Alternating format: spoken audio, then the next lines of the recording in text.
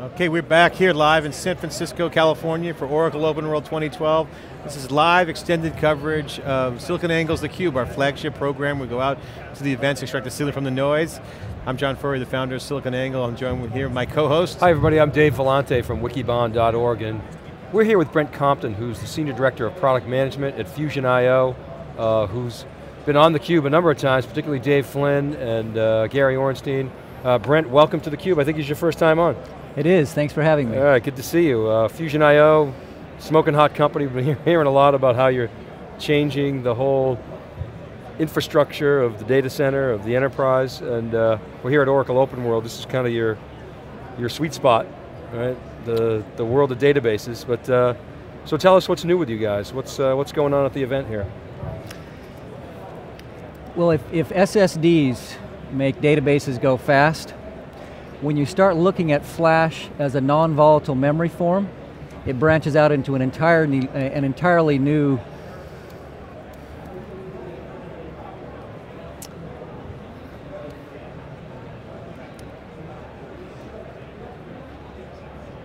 developers gain access to flash as a non-volatile memory form and can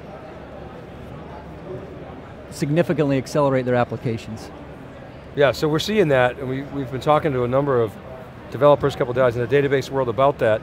Talk about what developers are doing with that memory extension, bringing non-volatility persistence to the other side of the channel, the right side of the channel of the system architecture.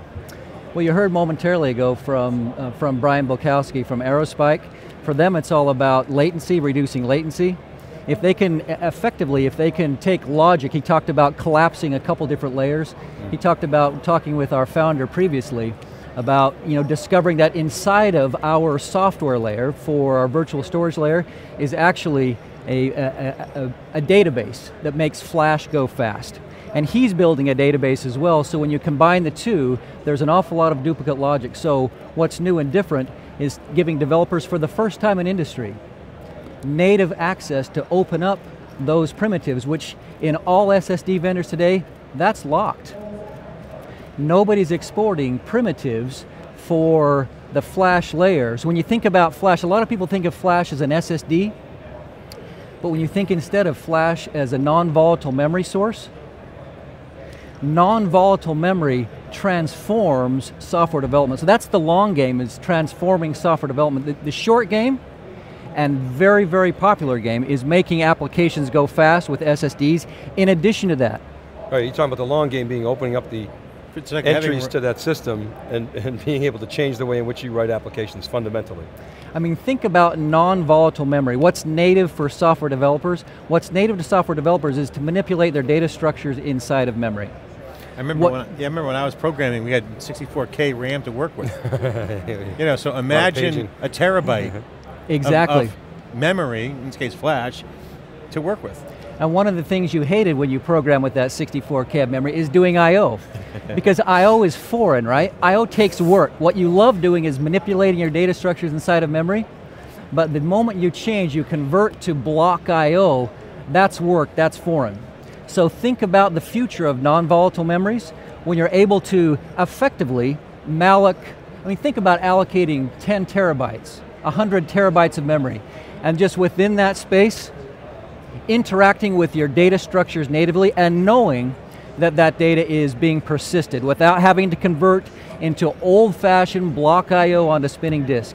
That non-volatile memory access, that's what's transforming software development. So the software development platform that we're rolling out is the industry's first crack at opening up that flash as a non-volatile memory tier and giving, back to what you said before, giving you native access to a lot more non-volatile memory.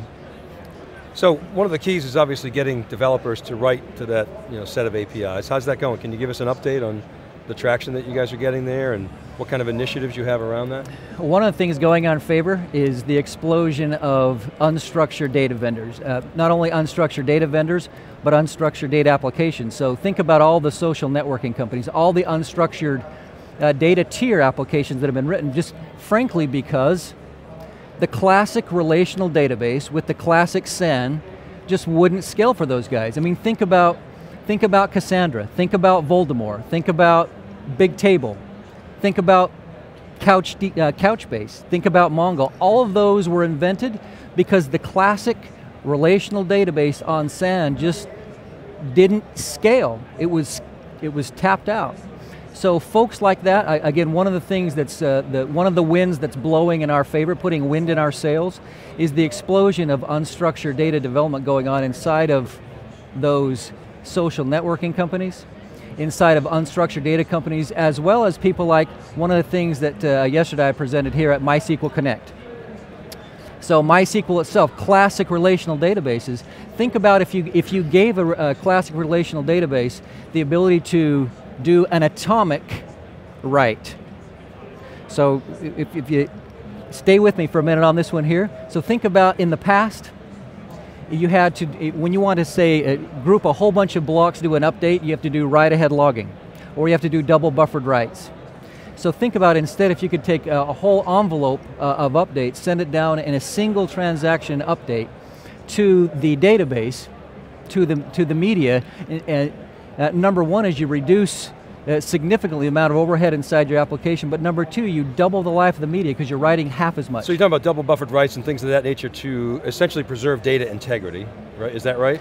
Give it ACID properties. And going through traditional storage protocols to do that, right? Which are chatty. And going through new protocols, new primitives to do that. It's one of the things that, in fact, at one of the presentations, the Percona server guys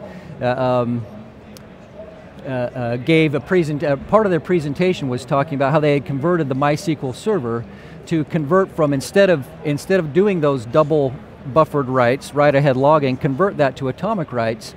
So once again, the underlying storage media, so I mean think about software-defined storage. If you can teach the underlying storage media to understand what a transactional update is, to get those ACID properties, you no longer have to do the workarounds that databases have been doing for generations. All of those things, write-ahead logging, double buffered writings, are really, you can consider those as workarounds for the absence of more intelligent storage.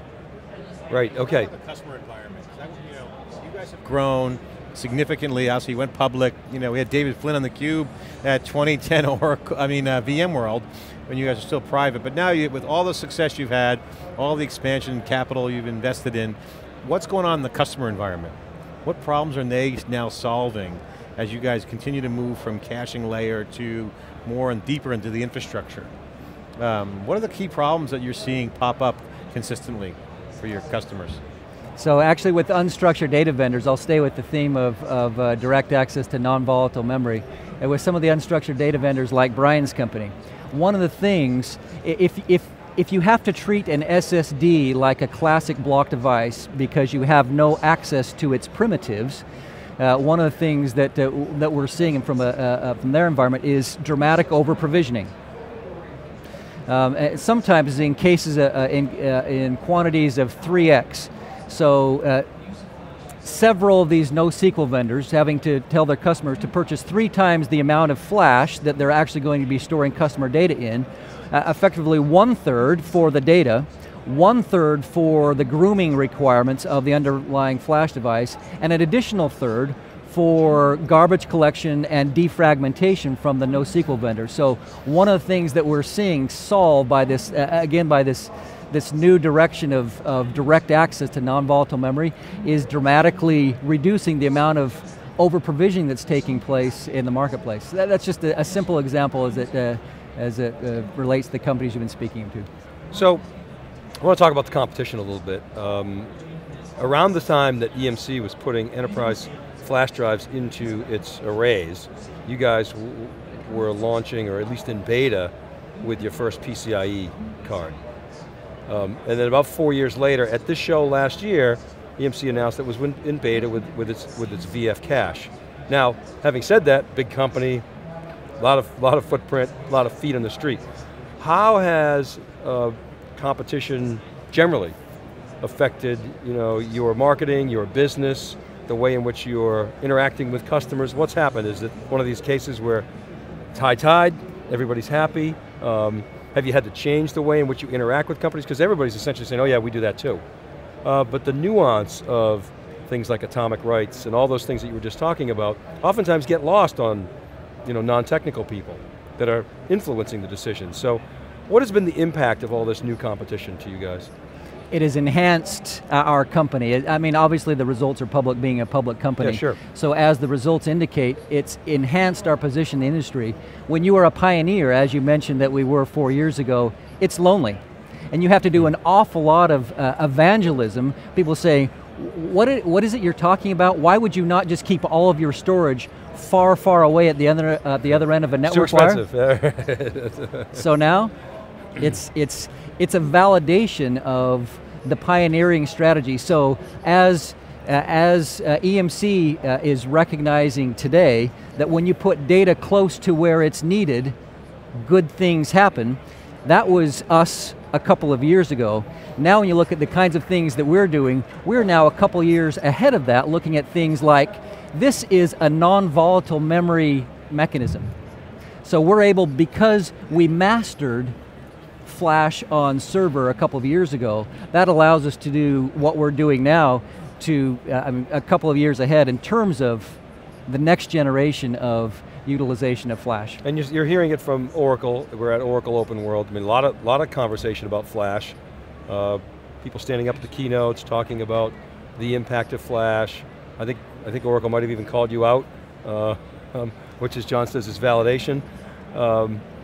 So nice. No, when Oracle calls you out publicly, it's complete validation. That means there's been some dent in the armors, if you will. So congratulations. But that being said, there's a lot of rhetoric being thrown around. So how do you answer that with Oracle? I mean, with Oracle itself, we make Oracle go fast too. Yeah, working with some of their companies, of course, like the MySQL group is the one that's public, but a few other ones privately. Looking at, for them mostly, looking at, once again, if you can treat this flash as programmable non-volatile memory, what's possible? Because it's different than just block IO. I think Brian from Aerospike, who's the co-founder of a previously called CitrusLeaf, I think he's an example of a new breed of company that's rising very, very fast. They have technical chops, solving real problems at scale with this new capability. So to me, we're going to see a lot more of that. So could you lend some color into that and share other examples like Brian's company that you're seeing? Just don't have to name companies, you just show like areas of growth where startups are coming in, you're seeing a lot of activity. Can you share with the folks out there any areas in particular? In the financial industry, you can only trade as fast as you can log. And so in that space, various types of innovation going on in terms of enterprise message bus, high-speed transaction logging, those types of things. So we're seeing that as a hot pocket of flash adoption, non-volatile memory adoption as well, kind of a trend of doing things that couldn't be done before. When back to the old the adage, when all you have is a hammer, everything looks like a nail. When all you have is slow spinning disk, you can't do some of the things. So that's an area where we see a fresh new round of innovation based on new solutions available in the marketplace. Awesome. Government institutions who track us, they have a lot of information which they need to track. Likewise, frequently need to access that data. And so that's another area. Again, it's opening up a new round of innovation in the application space. Yeah, I'm sure the orders are flying in from the government. I mean, with Homeland Security and surveillance and with video cameras accelerating huge amounts of data in real time, it's not going away. I mean, I don't think it's going to go away. More data, the better. So how's David Flynn doing? How's the company? Give us a quick update on Fusion. David is doing swimmingly. In fact, I think if you've been reading the news, he's been down under, yep. I believe it's in Australia. Yep. So continuing to circle the globe. Yep. Business is good. Woz was down there giving a little speech too. Is he still on the entourage, Woz? I'm not sure where they are today, but yes, recently they were together down under. Awesome. Yeah. Okay, well, we're inside theCUBE. We're here with the special edition, software-defined everything, infrastructure, new architectures, Fusion IO, leading the charge, obviously continuing to set the agenda and just outdistance themselves from the old way and pioneer the new way. Thanks so much for coming on theCUBE. We really appreciate it. We'll be right back with a wrap up for today and right after this short break.